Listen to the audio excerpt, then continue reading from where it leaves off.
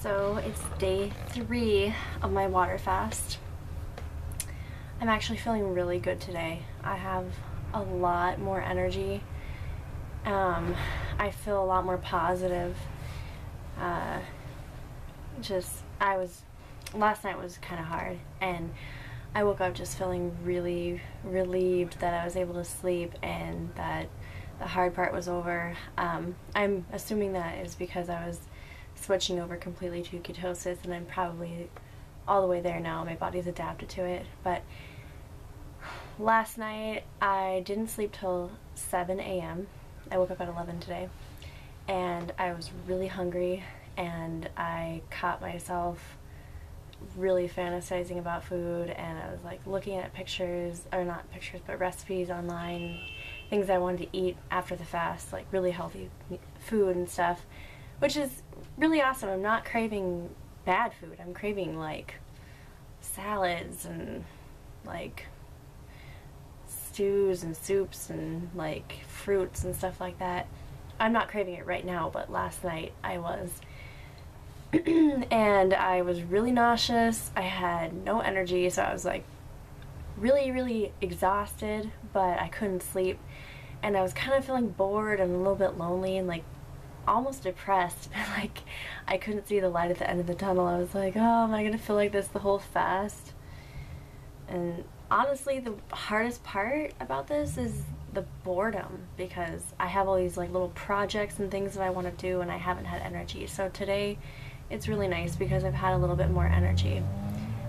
I decided to film earlier, or just during the day today, because the sun's out and it's just really nice, and all my other 2 videos are really dark. So as far as symptoms go, I weighed myself this morning. When I started I was 111.2, and today I weighed 105.8. But I know, I was like, oh my gosh, I'm losing a lot of weight, but I know it's gonna be, these first couple days as the glycogen was being depleted. That's what was contributing to the weight loss, and fasting is slightly dehydrating, so I'm not too worried about that. Oh yeah, okay, so my shoulder started hurting last night, and from what I've read, that's caused by toxins in the bowels. I did an enema last night. There's nothing in there, but I felt better after I did it.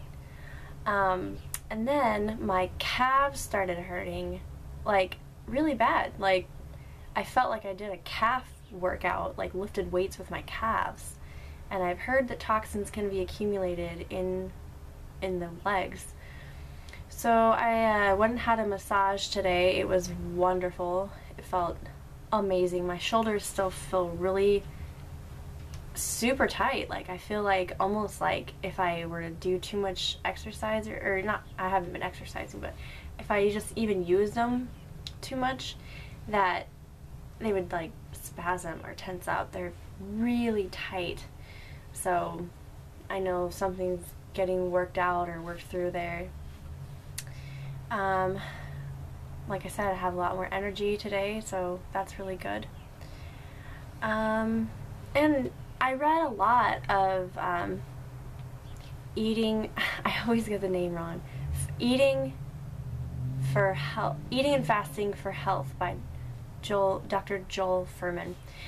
And it's been, most of the information I already knew, and I've read about online and stuff, but it was a nice little refresher. And since I've been fasting, I've had a lot more clarity of mind to think about things, and it makes so much sense that, our whole medical and diet and food and drug and administration and all that, everyone's going about it the wrong way, because everyone eats, just things that their body was not meant to eat, like all the preservatives and processed foods, and our body deals with it the best that it can, but it can't continue getting dirty fuel. If you're putting dirty gas in your car, there's going to be something something's going to go wrong.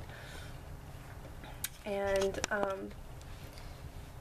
that's what we do, and on top of it there's alcohol and cigarettes, and then we don't feel well, so we take prescription drugs, and the drugs are only treating the symptoms, and it's not treating the cause, and so it's just masking it, which is worse, and then things get worse and it snowballs, and people don't take responsibility for their health, and they just want to say, here, fix me, give me a pill to feel better, and that's not how it's supposed to be. That's not how it should go. I, for one, am taking responsibility for my health and well-being and what I put into my body, and I'm gaining so much respect for my body during this fast, because all the little symptoms I'm having, it's like I don't even have to know what the problems are in my body. My body is just healing itself. It's cleansing. It's getting rid of all the obstacles that are preventing optimal well-being and health. And Dr. Douglas Graham is the author of the 80-10-10 diet, and though I don't follow a low-fat raw vegan diet, which he advocates, he says that when you stop participating in whatever's causing the disease, it'll stop. Just stop doing whatever it is that's causing the problem, and eat a healthy diet. And stress and all that plays into it too, but the main source of fuel that you're putting into your body is food. So give it what it needs, and it'll be happy, and it's always striving to maintain the perfect homeostasis. So that's all you really have to do, and it's just amazing. And I'm really just honoring just this process, and just amazed by how my body is it just knows what to do. All I have to do is rest and drink water, and it is doing everything on its own, and it's just really amazing.